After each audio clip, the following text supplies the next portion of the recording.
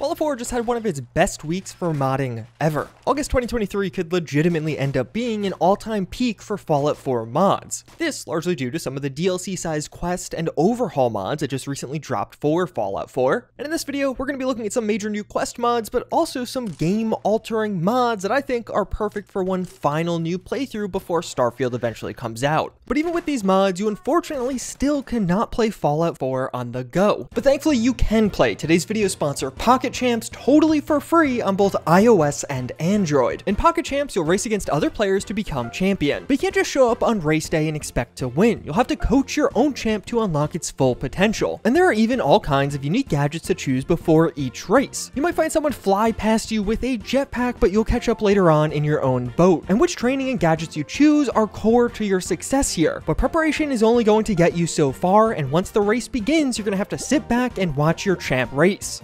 Okay, all right, we're off to a good... Oh, no, we're killing it. All right off the bat. Oh, yeah, I think here's where we're going to run into problems. I'm still in first, though, so strong start, super strong start. All right, maybe we got this. Yep, no, we're good. Golden. Didn't even have to stress. And Pocket Champs is truly that perfect game to pick up when you're on the go. Sometimes you'll just get in a couple of races, while other times an hour will fly by as you're playing. And trust me, you're gonna start to get hot and sweaty as some of these races can get truly intense. But it gets even better. You can support this channel and download Pocket Champs now, and you'll even get a special bonus starter pack of 1100 gems. Just click my link in the description or scan the QR code on screen to download the game, and the gems will be automatically added to your account on September 4th. But act fast, as this reward is worth $9.99 and is only available until September 3rd. The first mod we really need to take a look at, though, is Wars. If you're a longtime fan of this channel, you probably remember this one, as I've been covering this as an upcoming mod since about 2016. And this past week, this monumental project has finally released for all of us. Wars, otherwise known as the Weapon Addition and Replacement Suite, will implement a ton of new weapons into Fallout 4, but also provide itself as a major combat overhaul for the game. So right off the bat, this is unlike other weapon mods in that it is actually going to be replacing a ton of the original weapons in Fallout 4. Shortly after release, many found Fallout 4's weapon selection to be pretty disappointing. So now, instead of this monstrosity of an assault rifle, you're going to have a proper AR in its place. But this isn't just for you. It's not like you just choose to use this new AR. No, all of the assault rifles throughout the entirety of the Commonwealth will now be replaced with this AR. And as you could imagine, this will apply to a ton of weapons all throughout Fallout 4. Instead of 10mm pistols, you're going to have things like Glocks. In place of combat rifles, you're now going to be using Mini 14s. So one of the major parts about this overhaul is you're going to find a ton of new weapons across the game, both on you, but also being used by other NPCs. The unique part being that it's not just adding new weapons into the level list, but also replacing the old weapons that were there previously. Although this isn't going to impact every single weapon in the game, many of the laser weapons and just some of the weapons that felt particularly Fallout are left alone with this one. But this mod is giant and also adds in a ton of totally new weapons that are going to occupy the level list not as replacers, but completely new additions. So it's partly just replacing the old, but also a lot of just adding completely new things into the game. And when it comes to some of the new weapon mods, as well as the replacer weapon mods, these are going to have a full suite of customizability options and mods to attach to them, including some very fitting and over-the-top Fallout options. It's really trying to make the game a bit more like Fallout New Vegas, not remove the Fallout entirely. But one of the other really cool parts about this mod is it also just overhauls some of the non-replaced vanilla weapons. The Radium Rifle now has a non-radium variant that is just really a normal rifle if you don't want the radiation aspect. A variety of the weapons in the game will now be properly right-hand fire instead of the typical left-hand fire, and even the laser musket is now a recharger weapon with no ammo requirement. So as you can see, this is going to be a near comprehensive overhaul to just the weapon offerings in Fallout 4. You can basically just use this mod as a giant weapon pack if you want to. I'm not showing you every new weapon it adds in because there's simply too many to show. But in many ways, the new weapons implemented by this mod are only a small part of it, as it also implements a ton of new weapon mechanics and combat features that are completely game-changing. Right off the bat, NPC health is going to be normalized now. Most humans will have similar amounts of HP. It's not like there's going to be one person who's a complete bullet sponge, but then the person next to them isn't. Most NPCs in the same category will have similar amounts of HP, and overall it's going to implement some deadlier combat into the Commonwealth. Both you and NPCs will die a bit quicker with this mod installed. But also, ammo is a huge part of this mod. Magazines are now a real part of Fallout 4. As you reload, you will actually drop a magazine on the ground and then use an additional one from your inventory. By default, you're going to use your largest mag first, so here I start with a 40 round mag, but after I deplete and drop that, I'm back down to 10 round mags as that's all I have left. And if you run out of magazines completely, you're just going to be loading individual bullets one at a time. And this is a very real reloading mechanic. If you have a few shots left in your magazine and you drop it, you're going to literally drop those bullets on the ground. You'll lose them, although you of course do have the option to pick them up. And that is one of the big change-ups with this mod. Magazines are literally dropped, so after a fight or even in the middle of a fight, you can walk around and pick up each of these magazines along with some of the shell casings in them. And you're going to want to do this because you're going to want those magazines for future battles, especially high capacity ones. And it creates a pretty interesting dynamic in Fallout 4 where high capacity magazines are genuinely useful and a commodity now. Although I imagine many of you are like, wow, that seems like it get really tedious to look around for all of these mags, but one, there are perks that make finding them a bit easier, and two, if you don't even like this feature, you could turn it off entirely. And what makes this a bit more balanced is enemies are also going to drop magazines of different sizes. So over time, as you fight enemies of a certain type, you could pretty easily stockpile a certain type of mag and really stick to that. But at the same time, a lack of magazine does become a real gameplay benefit for some weapons. Shell-loaded weapons like a double-barrel shotgun don't have mags, and it just makes things simpler. You don't have to worry about that mechanic at all. It does have a longer reload time, but at the same time, not having to worry about the extra carry weight for magazines or constantly having to pick them up is a huge asset now. And this mod will take ammo even further by implementing a variety of new ammo types and on-the-fly ammo switching, just like in New Vegas. I'm not going to fully dive into the system, but there are all types of different rounds that you can get, each having their own pros and cons associated with them, and many being familiar from past Fallout games or even just other video games out there. And although this magazine mechanic can sound tedious, it does have a really interesting impact on gameplay, in that it almost encourages you to stick to certain weapon systems organically. So early on, when basically every enemy is using a pipe weapon, you may find yourself also leaning into those, because you'll just be constantly finding box magazines for pipe weapons, so of course you're going to want to use those more. You'll adopt different weapon ecosystems over the course of the game, and they'll kind of grow into these as time goes on and you get better equipment, but also tougher enemies. And with some of the weapon ecosystems, they even have real-world cross uses, like the Mini 14 and the AR use the exact same type of magazine and even share some of the attachment types. So several components are actually interchangeable with these systems, but the mag crossover is a huge part of this. And there are tons of other features with this mod. It really does have an insane degree of depth. As you can see on screen, weapon condition is a factor now. As you use a weapon, the condition will degrade gradually, and if you neglect it too much, you can actually permanently damage weapons. Thankfully, it's not going to be using the same mechanics as New Vegas. It's actually incredibly simple to clean weapons now. You can even do this on the fly if you want to. Recoil and accuracy are also totally reworked. Now many of the weapon perks will actually boost